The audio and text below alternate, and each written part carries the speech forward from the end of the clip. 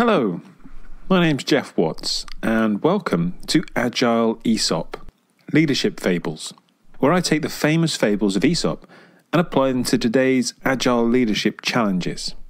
Today's story is called The Ant and the Grasshopper, and if you're sitting comfortably, I'll begin.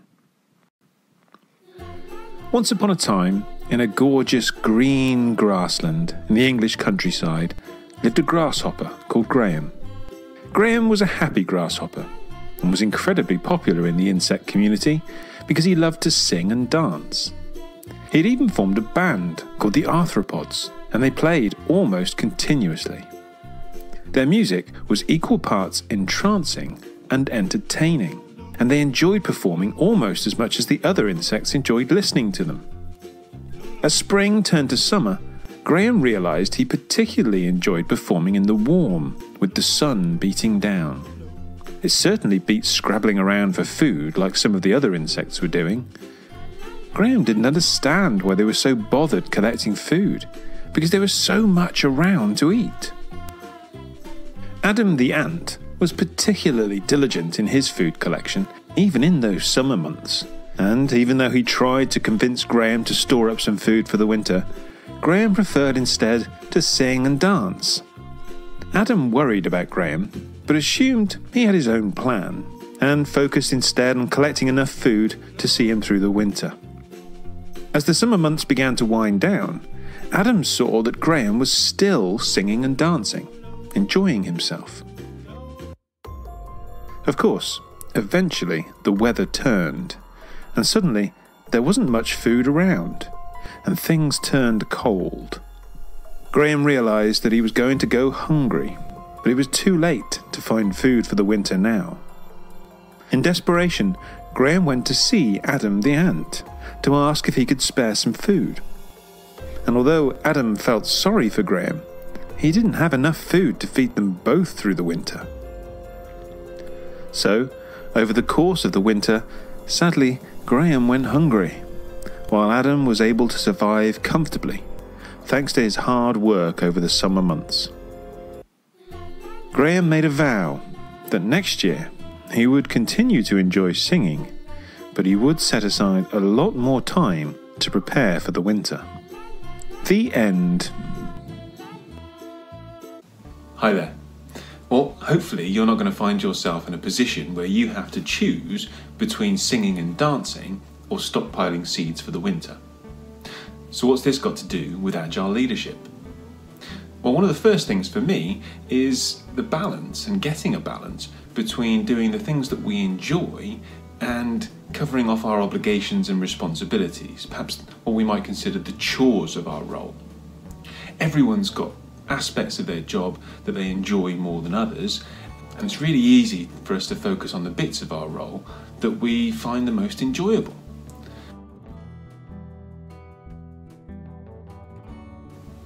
And in the short term, we probably don't really see or feel any real consequences from procrastinating and putting off our responsibilities and obligations. But what we're really doing is we're storing up problems for the winter.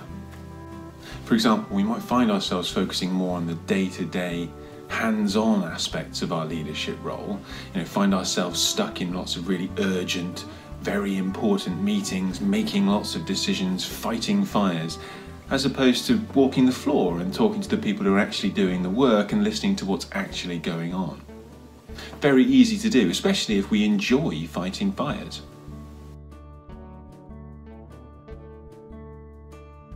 Agile leaders really need to be constantly inspecting and adapting. Not just what they're doing, but what their team's doing, what's going on in the wider organisation, and what's going on in the wider market and industry that we're operating in. And reflecting on what's going on and what we're doing and how it's working just isn't really as exciting as doing things now.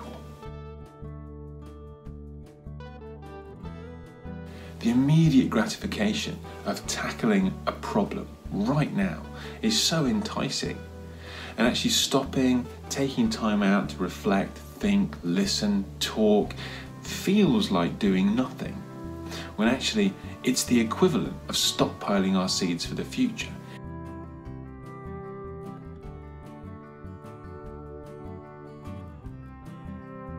Agile leaders are constantly reflecting, not only because it increases their effectiveness, but also because they realise they're acting as role models for the people in their organisation.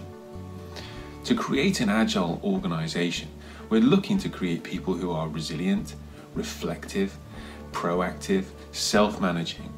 And so demonstrating some of those behaviours ourselves as leaders is going to increase the chances of those behaviours being copied within the culture.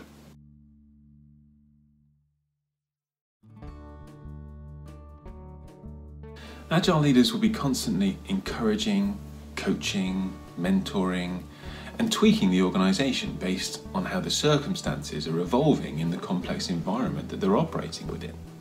Think of the seeds from our story as capabilities of our people. In order for us to be responsive, to be resilient, to be able to cope with the changing circumstances of the future, we need to develop the confidence, the experience, the resilience, the proactiveness of our people.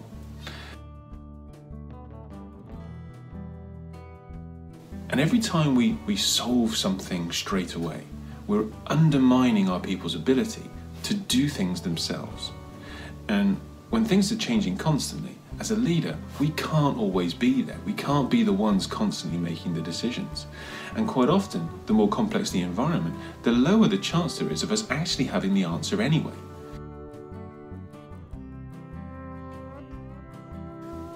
Another way of thinking about our seeds from our story is as tokens of goodwill, a certain degree of credit that people will give us, the benefit of the doubt, if you like. Quite often leaders will spend that goodwill quite frivolously, quite early on in their leadership. And when it comes to the winter, from our analogy, they don't have enough goodwill left to spend to help people get through those challenging times or those tough times. And our goodwill often comes from doing the parts of our leadership role that perhaps don't get the headlines. It's not about making fancy pronouncements or grand gestures. It's doing the little things. It's speaking to people, listening to people, letting people know that we're going in the right direction. Because Agile leaders are going to be operating in circumstances with higher volatility, volatility brings anxiety. And when people are anxious, we need more of what we might call the basics of leadership, the fundamentals. Again, not those parts of the role that grab the headlines, but the fundamentals. But when we're operating in times of complexity and volatility, we find ourselves much easier drawn to the grand gestures, the firefighting, the immediate problems that need resolving, those urgent meetings, when what people really need is some confidence, some reassurance, some listening to. If you think back to our story, those summer months where Graham was singing and dancing and enjoying himself, those are the times when things are going well, when anxiety is low, the sun is beating down, there's plenty of food around, there's little stress. And those are the times when it's really tempting to indulge ourselves in the bits of our role that we really enjoy, because we don't really see the need for the chores. But those are exactly the times when we should be topping up our tokens of goodwill, where we should be investing our time in developing our people. Because when the winter comes, that's when we'll need it. So I'm going to invite you to think about what aspects of your role as a leader you might be putting off, procrastinating, maybe subconsciously, and in the short term you're not really seeing the consequences of, but in the long term you may be storing up problems. And I challenge you to take some action on some of those chores, to build some of them into your weekly timetable. Get back to the basics of leadership, start looking at building up that aspect of goodwill and the capabilities of your people to cope with the uncertainties and the complexities of the future. I hope you've enjoyed this first episode of Agile Aesop Leadership Fables, and I look forward to you tuning into the next episode.